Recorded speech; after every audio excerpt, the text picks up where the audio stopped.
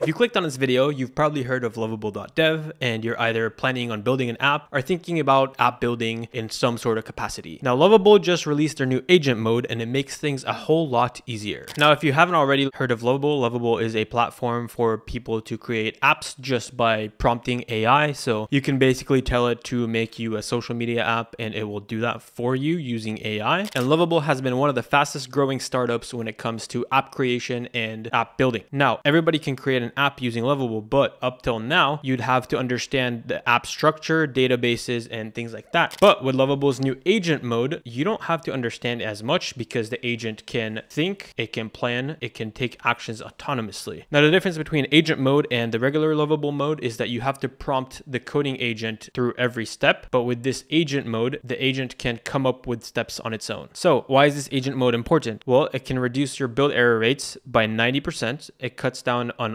unwanted changes and it makes Lovable better at helping you reach your goals. So this is very important to me because I don't like build errors and I don't want to have to click every time I have an error when the app is being built. So I really am happy with this. Now, the way to enable agent mode is pretty simple. Once you sign up through the link in the description, you just go to your profile right here on your project and then there's an agent mode button right here. Now, before we do that, let's talk about Lovable's pricing because in order to use it, you need to sign up. So luckily for you, Lovable has a free tier, which is $0 a month. So you don't have to pay anything. And you get 5 daily credits, which is pretty good when it comes to just starting out. And if you want to build your app and just like a first draft of the app, 5 daily credits is just enough. And if you want to make more edits, instead of paying, you just wait for the next day and you have 5 more credits. But if you want to start building a production level ready app, I recommend going with the larger plans, and their plans are pretty simple. $25 per 100 credits. So the base pro plan is $25, 100 credits. This is enough to build a pretty solid app. 200 credits is what I use because I'm working on a couple apps at the same time, and it goes on and on and on when it comes to buying credits. Now, once you get to the 1200 credits a month range, it starts giving you more discounts, but most of you will not need that if you don't already have a subscription. Now, let's go through the new capabilities through actions of the agent mode. And basically, the agent mode is able to search your code base to locate exact files, functions, and everything you need within your app build. Agent mode is also able to read files on demand, so it has a better understanding of your app and what changes it needs to make with full context of whatever is going on. It is also able to inspect the logs. So let's say you're clicking something, there's an action that happens, there's going to be logs for that. So agent mode is able to inspect those and add it into the context. And the new most important update of agent mode is that it has capabilities of searching the web in real time, and it could look for documentation. So let's say you want to integrate different tools, different APIs into your app. It can do that for you. You don't have to copy paste documentation anymore into the chat. And other than the web search feature, it can also generate and edit images for you. So instead of finding stock images or creating images using ChatGPT, you can create images for your site or app directly in the chat. When it comes to pricing for agent mode, the default chat pricing is every message that you send is equal to 1 credit. But with agent mode, it varies. So sometimes if a request that you make on agent mode, if it's very simple, your message can actually cost point something credits. So let's say I make a simple request, it could cost 0.8 credits rather than a full credit. But if you make a more complex request, it could cost up to 4 or 5 credits, depending on what we want the agent to do. So now that we've gone through the agent's capabilities, let's actually do what you came here for, which is to see the test between regular mode and the agent mode. So if this is not your first app, you probably know this already, but if this is your first app, you want to listen up here. There are a couple steps that we want to do before we even build an app. So regardless of if it's in agent mode or not in agent mode, what we want to do is make sure we have a database ready for the app. So what we want to do is click here on Supabase and connect our account. If you don't have an account, just sign up for it. It's free. So once you sign up for Supabase, which is completely free, you can also use the link in the description for that. Your organization will pop up here after you connect it. You can just go here and to your settings in order to connect Supabase. It's very simple, just like this. And once you have that connected, you want to make sure you click on a project that you want to connect to. And then if you don't have a project ready, you can create one. If you have a project ready, you can just connect to it. And after you sign up for Supabase, what you want to do is brainstorm with AI to come up with the prompt for your project. I never really like just typing into the box because why not use AI when it can just optimize all of your prompt? And basically what I like asking for is a ultra detailed prompt about the app that I'm working on. And then I just copy paste the prompt into the box and start the process for the app. Perfect. Perfect. So now what we want to do is click this right here. This is our project and we'll be using agent mode for this. So after I connected my Supabase project, I want to paste the prompt in, then we'll click start. And there we go. As you can see, agent is activated and it is currently working to build up our app. And as you can see in agent mode, it thinks a little bit, comes up with what we want for the app, and then starts editing all the files. Now, this is not typically how the regular mode works. Regular mode just kind of does things, but as you can see, the agent mode is kind of thinking. It like goes back on changes, comes up with different things, edits different files instantly, and it has a lot more context on what it wants to create for us. Okay, so this is what the app looks like based on that one prompt. I think it is missing a landing page, but I think it should be fine when we sign in. But yeah, as you can see, we just put in one prompt, and then the only other thing we did is basically approve the SQL for the database, and it came up with this. So in order to do the second app, we're going to turn off agent mode. As you can see right here, it's turned off. And what we're going to do is go back to the dashboard, paste our prompt. It is the exact same prompt as the other one. We're going to connect our database, and then we are going to go and press send and see what it does. And as you can see, agent mode is off. It does not show right here. And let's see what the first version of the app looks like with the default mode. So just as we did with the other app, we are just going to press apply changes for the SQL. This is for the database to receive information and sort it out correctly. So I believe we found a bug at Lovable. We have agent mode turned off and it is using it right here. So what we'll do for this test is take this app and the first app we made, and then we'll do a different page within the app, one using agent mode and one not using agent mode. So while that's building, let's review the first app that we have. We'll hide the sidebar here. We'll sign up and then we'll create an account. Now it will automatically send you an email to verify your account because you're using Supabase. So now what we want to do is sign in after we confirmed our email, and this is what it looks like. So we have our profile page right here. It seems like you can't upload a profile picture, but it looks like this is the main feed. And what we want to do is share our thoughts, I guess. So I like making apps, and we can post a glimmer, and then let's see what it looks like when we refresh the page. Okay, so this is on my profile and I can like it and unlike it. So just with one prompt, we have our profile and we have our glimmers, which are kind of like tweets. It looks like you can't comment on these glimmers, but we have a profile, we have a feed, we have a login, logout system. There we go. You can log back in and everything works. So let's take a look at our other app. Cool. So this is the second app that we tried to build without the agent, but I think it might have been using it. As we can see here, if we click this, it used 4 credits. So it means it was using the agent mode because it typically costs 1 credit per message in regular mode. So what we want to do is also sign up for this one so we can compare the two. So I'll do the same exact thing. We'll join right now. I'll get an email. You can see right here that it gives me the notification as well as in the other one. The other one was down here, but this one was up here, and I'll confirm the email and we'll sign in, and there we go. This is our second app. Now we do have our profile. We have our home page with the glimmers is what they're calling it. We can type a new one, upload an image, go to our profile. Well, it seems like we can't edit our profile, but we have a button for it, so we can set that up later. And I wonder if this one has a edit profile button. Okay, so this one doesn't have an edit profile button, but it's very simple to add it. Now, what we want to do is come up with a feature that we can add using either agent mode and not agent mode. So I'm going to brainstorm with Gemini and I'll get back to you in a second. So let's start with the non-agent app. And what I wanted to do is add a feature for comments, and I wanted to add a landing page, and I wanted to add all the necessary pages for this to be a production ready app. So I'm going to give it a prompt, add any other necessary pages for this app to be production ready, landing page, explore page, anything else you see might fit, as well as any other features that are needed for this, such as commenting on other users' posts, uploading a profile picture, and everything else that may be necessary. Cool. So now that we have our app in non-agent mode right here, it is off, and I want to add this to the app. So I want to add a couple pages, comments, etc., and I'm going to send it and see what happens. Again, it's off, so I'm hoping there's no bugs, but let's see what happens. So as you can see, it immediately went to create the SQL for the data, for the changes that we might want, and now it's working to create the changes. So it's thinking and it's writing the pages that it needs to. Cool. So as you can see with the prompt that I gave it, which I will be uploading into the agent mode as well, it came up with everything that it needed to, and this is just a default mode. And as you can see, it used 1 message credits. Now, before we go over it real quick, I'm going to paste paste that same prompt into the other app, and we're going to let agent mode do its thing. So let's give it a little refresh. And then what we want to do is turn on agent mode. So we're at 37 credits used, 37.2. Agent mode is on, and we'll paste this prompt and see what the agent mode comes up with for all these things that I wanted to do. So based on my experience so far with the AI agent versus the default mode, is that anything that has to do with the actual app, when it comes to the UI, when it comes to the copy, when it comes to everything that has to do with the actual app and its functionality, if it's a basic app, honestly, it seems like the regular mode is just enough. Cool. So now we have our 2 final versions of the app. So after 3 prompts, the reason I'm only using 3 prompts is because you can do up to 5 with the free plan. So this is something that you can do on your own without even paying any money. But anyways, yeah, this is our landing page for the non-agent. We have our login page, which looks like this. This is our sign-in page, and you can join like this. Very nice. Let's log back in. So this is the login. Then we have our home page, which is just the explore page, and it has the app post. So it looks like, yeah, the picture does not work. I think even with the agent one, it doesn't work. You have to have some sort of mechanism to convert pictures in order for it to display. But yeah, we have our explore. I don't like the spacing here, could be improved. Our profile page is pretty nice. I like how we have the picture, we have our banner, we have our bio, we have how many glimmers we did, which is basically like tweets in my opinion. We have our follower count. We can edit our profile. Very nice. We see our history here, and then we could make a post. Cool. Now this is the non-agent app, and let's check our agent app. So here is our agent app, and it does not seem like there's any sign-in button here. I feel like this could be improved. The UI is not the best. Spacing here is a little bit off. Let's get started. Sign up and sign in. I like the colors. I like the swipe and the extension of the box. Let's sign in and see what it looks like. So I do like the spacing here a little bit better. We have our profile that we can add an image to. Let's see if it works. We'll try first with an iPhone image and see what it looks like. Okay, so it looks like it says that it's added to the database, but it does not display. That's because it's an iPhone image, so it looks like the agent got this wrong too. Let's try it with a PNG. PNGs work. It still distorts it a little bit, but I guess it works. It does not have a banner, which would be cool to have. Let's see, edit profile. We can add bio, so it's the same thing. I like building apps, and we can save the changes. Cool, and this is how it looks when it's displayed, and then it says glimmers by me. The comment section is a little bit better. The spacing here is good. I like that more, so I guess it got that a little bit better. Oh, and when you press on this, it goes back to the landing page, which is not right. It should go back to the home page, which is the explore page. Yeah, I hope you found this video useful. Conclusion is that we don't need to use the agent until later stages of the app if we want to make more complex edits, such as APIs and different integrations. But yeah, if you liked the video, comment down below, and make sure you subscribe and turn on the notification bell to get updated on new videos that we come up with. And everything will be just as things launch. So anything that is new with AI, you'll be able to see it on this channel. And I hope to see you in the next video.